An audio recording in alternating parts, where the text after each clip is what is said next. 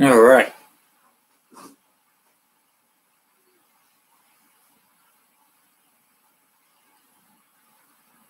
Can you hear me? And see me? I don't know what's going on with the video. How you doing? All right, good. Good. I was having some issues, and the what do you call it there? I don't know what was going on with it.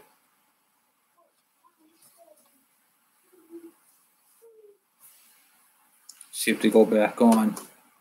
Yeah, hold on 1 second. I'm just gonna.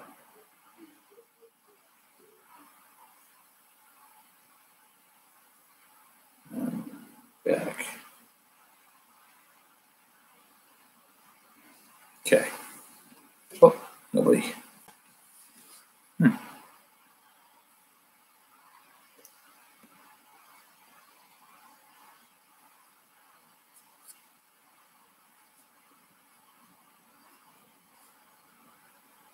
This is weird.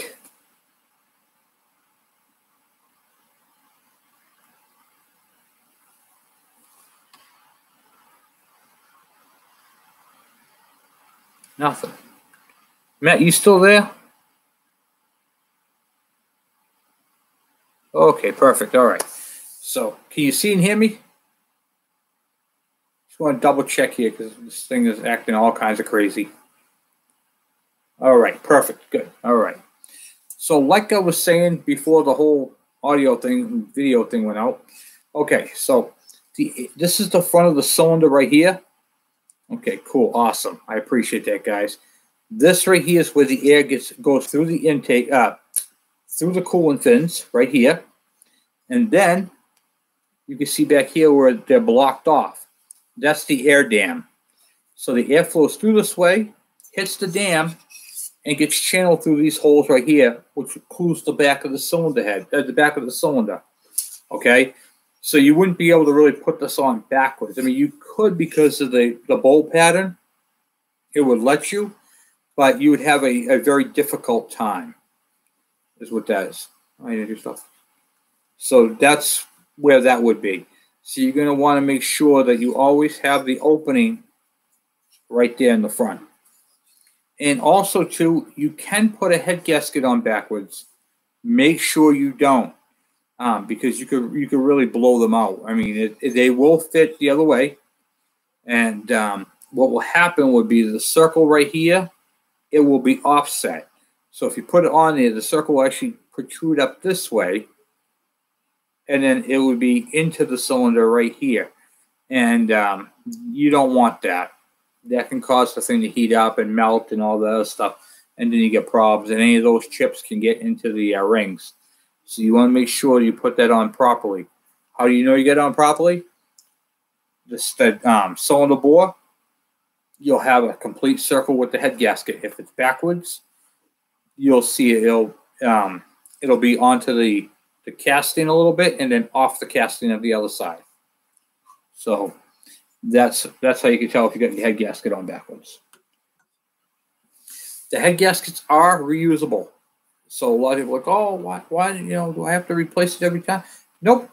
They are replaceable, reusable, and you can clean them up with a piece of Scotch-Brite, make sure they're nice and copper again, and put them back on. They do make a copper seal. So you can put the it's like almost looks like a silicone, but not silicone. It's like a almost like a graphite type material, and it comes in a little tube. Put that on there, little bit, very little, and it helps seal it. Finding is thank you.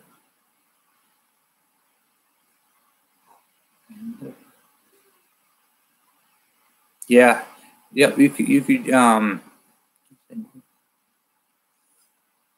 yeah, you want to make sure you rotate them in the proper the head gasket.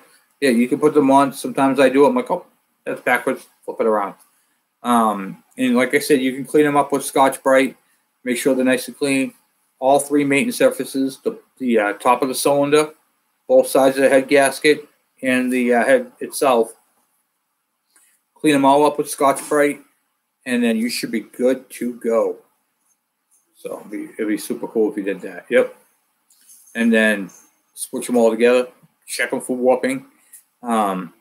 Typically, what makes them warp is excessive heat. What causes excessive heat? Riding the bike in the wrong gear. What do you call it there? Using the engine as a brake going down the hill, which is never a good idea. Which is what they call engine braking. So what that is they leave it in gear, in the wrong gear, and you let off the brake, off the throttle, and the engine's actually holding you back, and you're using the compression to stop you. I don't know why people do that. Just get the bike into the right gear and use the brakes like you're supposed to. Don't let the engine do it. And it's also not good for the rings. It's premature wear on the rings. And what was I saying? The excessive idling. That right there will also cause it to heat up. These are air-cooled engines, and air-cooled engines need to be moving. The longer you let them idle, the hotter they're going to get. They just radiate the heat out. Just because they're air-cooled doesn't mean they can sit there and idle all day long. They can heat up and they can overheat just idling, which is kind of crazy, I know, but it's true. A lot of times it's a two-stroke. People like to spin them up, free spin them. And you can do that, but there's no real point in just free spinning a motor for no reason. Is the engine? Yeah. Oh, yeah. Yeah, engine braking is not something you should put a motor through. It creates a lot of stress on the wrist pin bearing, on the piston rings. The engine's trying to move you. It's got a lot of that type of pressure on it already. And when you're using an engine braking, now it's trying to produce power and stop you or slow you down at the same respect. Engine braking can prematurely wear your rings and give you some hot spots and overheat. And it can also build up carbon, which is another thing. So I don't recommend engine braking at all. Just ride the bike the way it was intended, and you should be fine. Now, I see a lot of people engine braking, especially going downhill. No,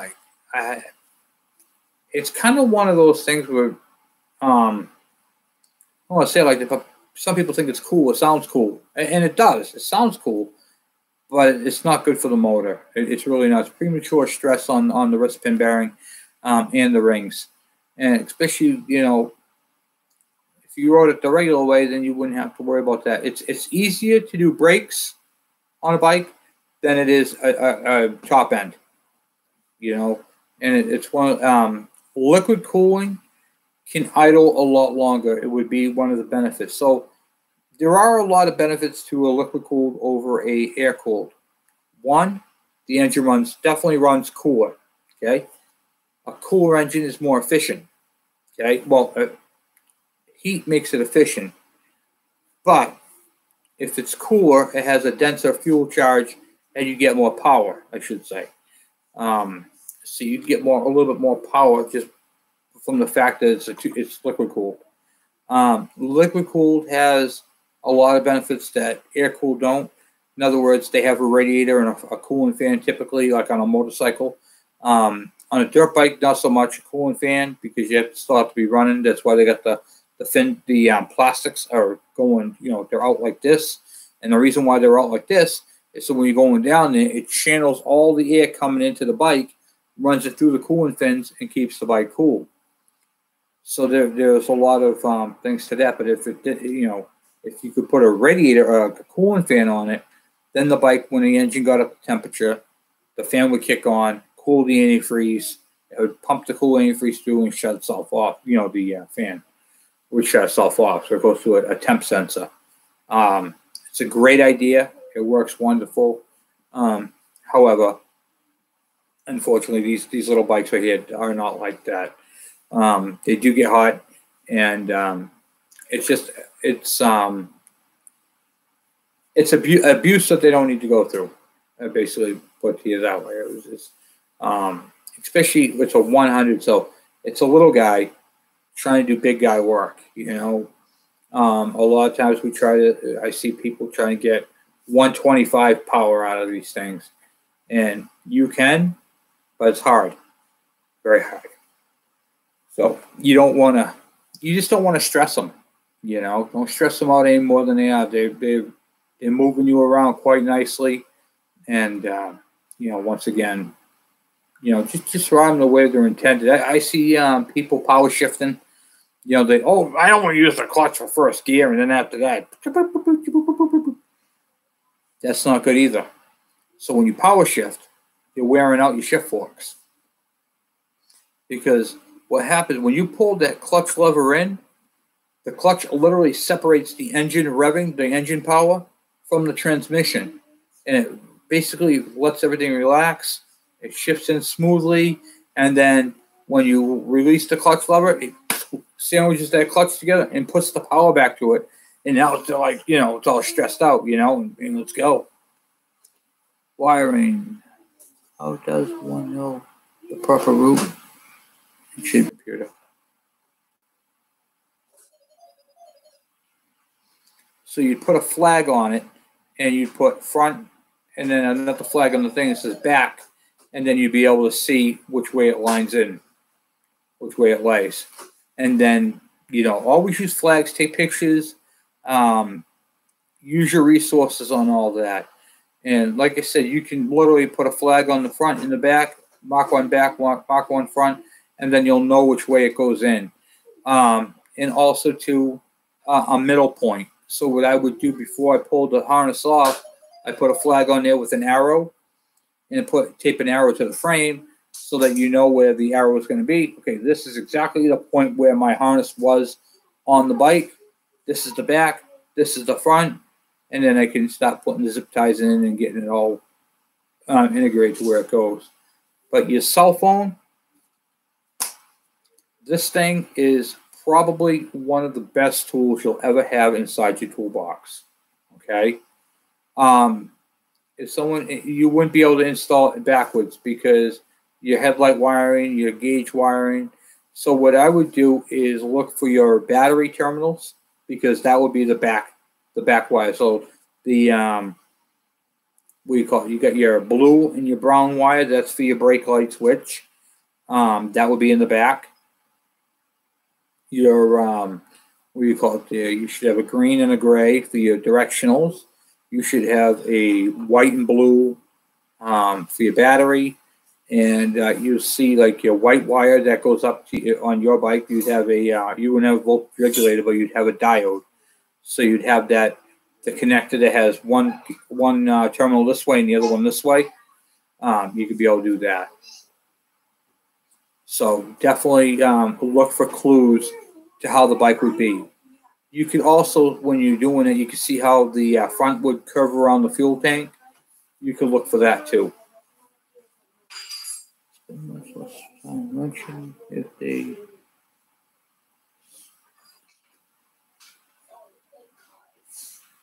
exactly, yes, if they spent more time, what do you call it? They're riding them correctly, less time wrenching. The more you beat on these bikes, the more you're gonna have to do to them. A lot of times, people go into it, which is what I call a cowboy or a knucklehead, is they get on the bike and they just romp it. I mean, just send it, and then they dump the bike or something breaks on the bike, and then they're like, this bike's a piece of junk. No, it wasn't intended to be driven like that. It's a 100, so,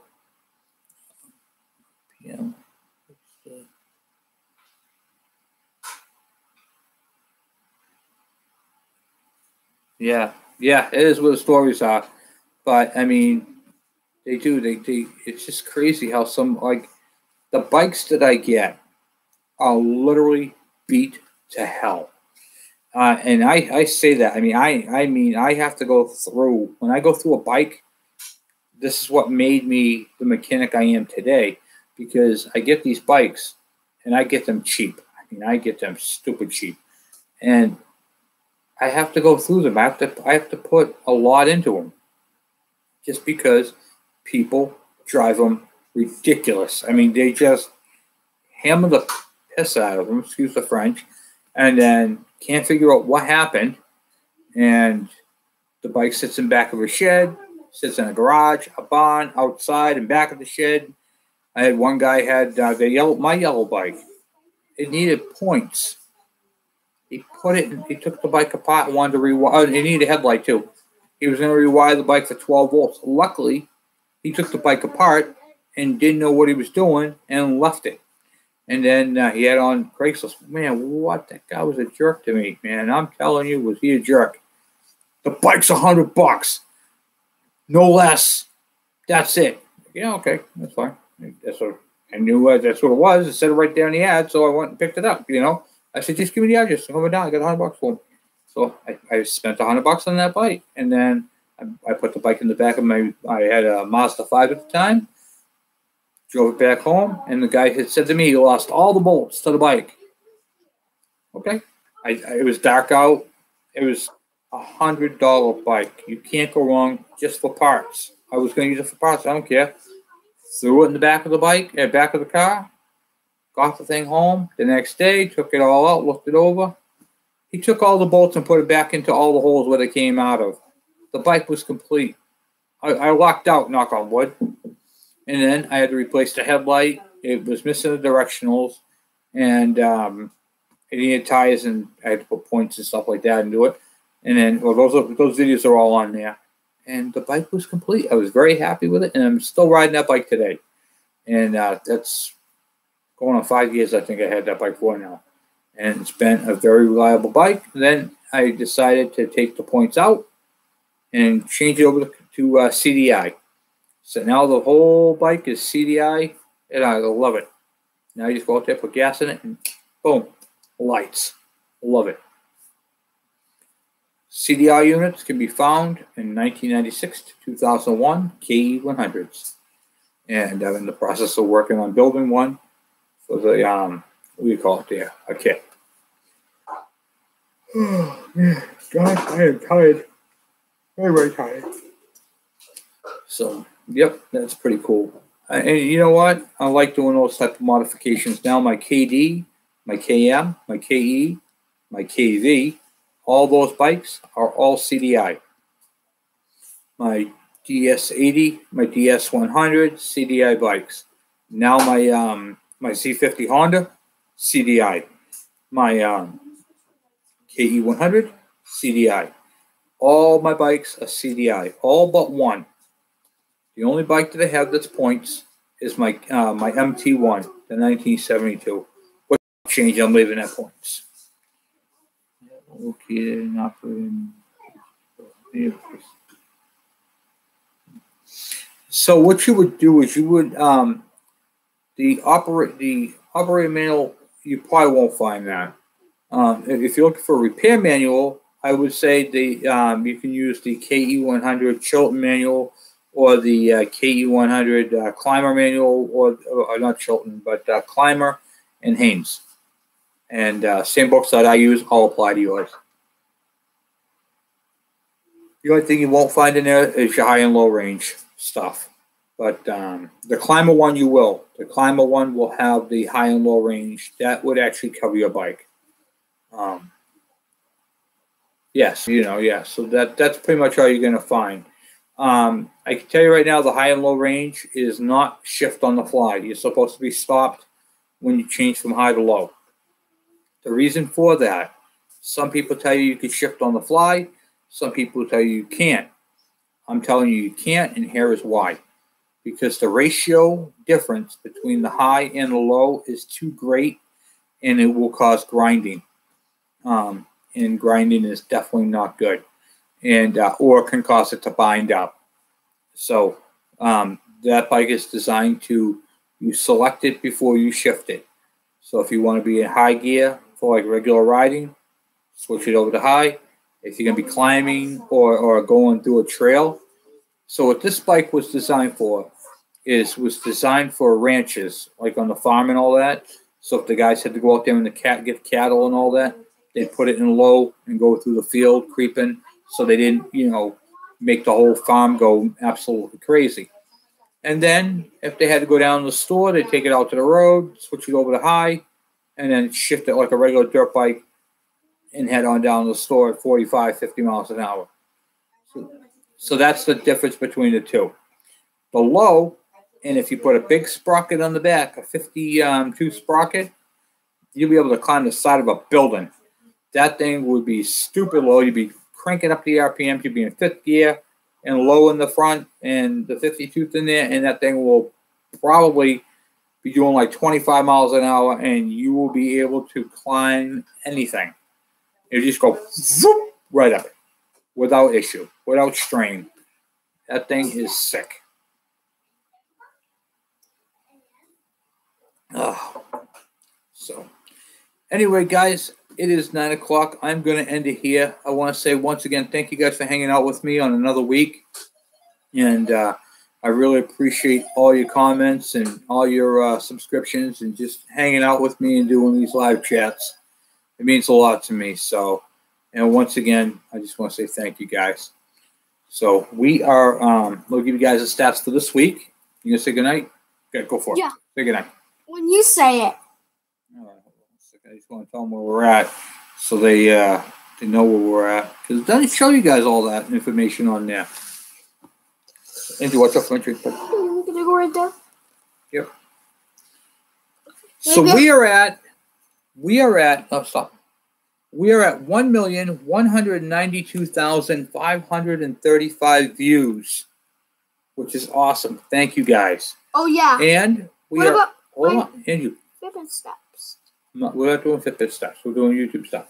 Oh. And we are at 5,683 subscribers. Thank you. That is absolutely awesome. I'm very, very, very excited about that. Oh, yeah. So we are growing very nicely. So. I have something to tell. What's that? Okay. Make sure to subscribe to my channel too. Oh yeah, yep. We gotta put you. We're gonna do a link to yours. We'll do a link to yours. So anyway, guys, I just want to say thank you guys once again. I very much appreciated. So I will talk to you guys later. I'm out.